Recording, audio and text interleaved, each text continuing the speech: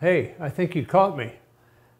I'm looking at a 2024 Banks L5P. That's not what this story's all about. This story is all about the charge air cooling change we're making here in Dyno 2.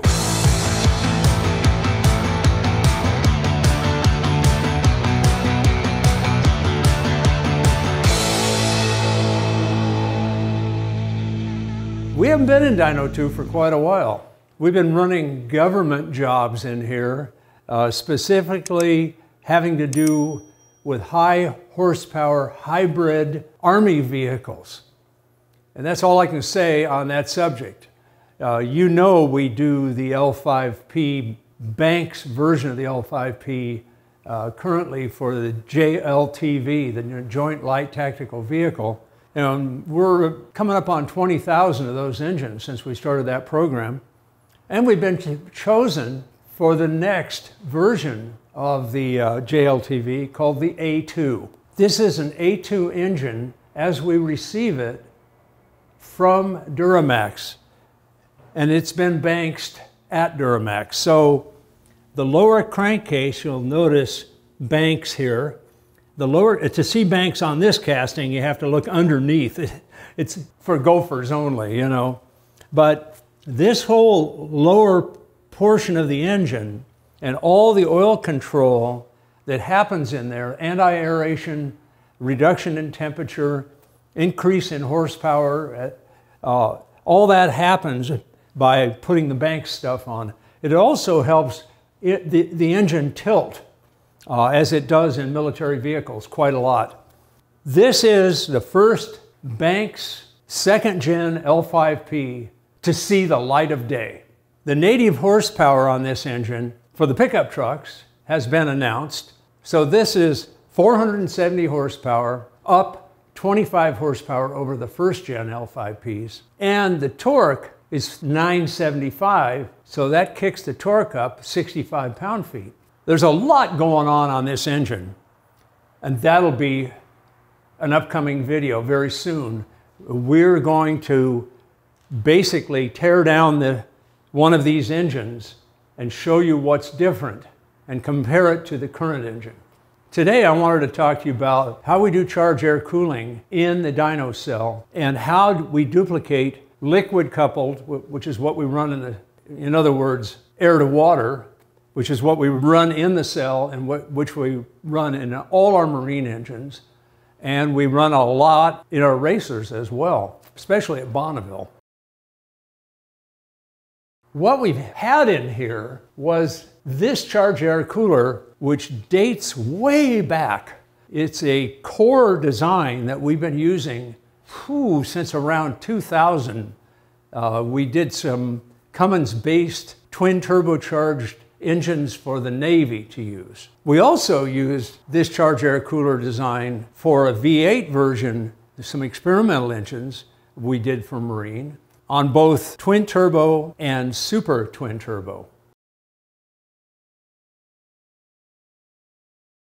Also, the Dakota we ran at Bonneville used this assembly or this style, and it ran that same style on the Hot Rod Power Tour. In fact, that year we had like 4 diesel trucks and 1 twin turbo small block 90 Chevy short bed, which in its original life was a 454 SS.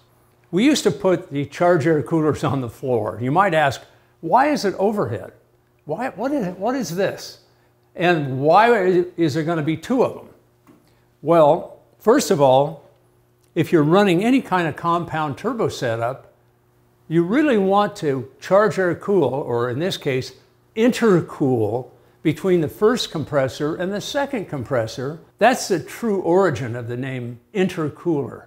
We're able, with overhead water, and you can see the valves here to turn them on and off, we're able to control the flow rate through each one, so we can duplicate the performance of an air-to-air intercooler in a car or truck, or any air-to-water intercooler. We just look at the amount we're increasing the air density through the intercooler.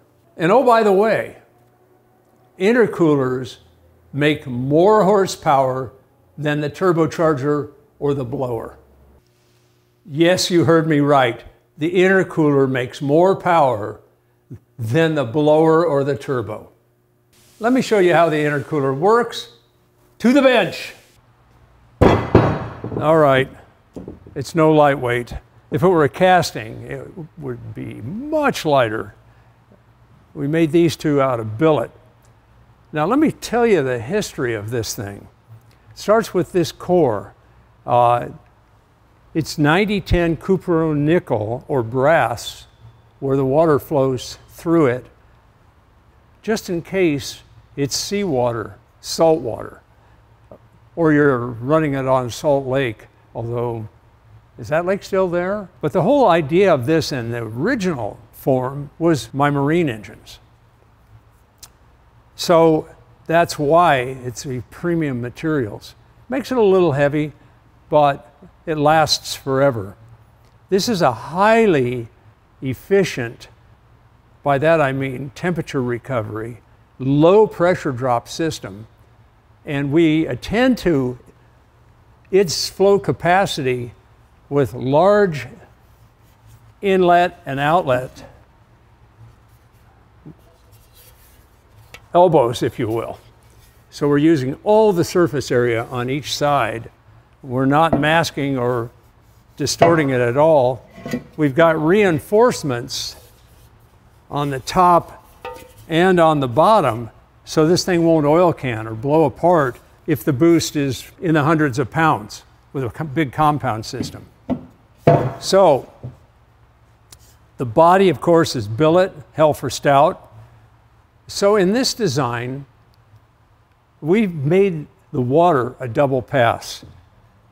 So there's a separator on the front end of the charge air cooler that bridges here. Water goes in through half the core, hits the turnaround cap, and returns through the other half of the core. So this is a two-pass on the water side and a single pass on the air side, or two-pass on the cold side, one pass on the hot side, however you want to do it. To make the assembly, we slip a Viton O-ring over the core down to the front flange of the core, then insert the core until it touches the front sealing surface for that O-ring. Next, we put the O-ring on the turnaround cap and we insert the turnaround cap into the back end of the core. We then install the turnaround cap cover with its tensioning bolt, which we will adjust later to touch the turnaround cap so it will not push out of the core. Next comes the front O-ring that seals the water supply cap to the front of the core and the housing. We tighten that, torque that, and then we feed in the tensioning bolt till it touches and jam the jam nut, and it's assembled. Final thing on this assembly is the inlet and outlet elbows, and then we're through. Wait a minute. I forgot, I left out the drain cocks. This gives you a picture here of what the core looks like in the housing, and you have to rotate the core so the flat of the outlet surface and the flat on the core are parallel with each other. So before you tension any of those cap bolts, that guy's got to be square with the world. So using this core and this type of housing, just one of these, you can sustain about 1,200 horsepower on a diesel engine forever in seawater with just one of these. In our dyno cell, because we can control it, I can duplicate the ocean. I can do a liquid coupled air to liquid to air, like you might do in a vehicle. I can intercool between the first compressor and the second one with a compound turbo system, or I can do the same thing using a supercharger feeding a turbo or a pair of turbos. But we will not run out of charge air cooler in either one of those dynos when I'm done. So I'm going to show you guys this pair of intercoolers in action when we dyno that 2024 Duramax. But first, I'm going to blow that engine apart and show you what's inside. Boy, I can't wait for this. Let's get it on.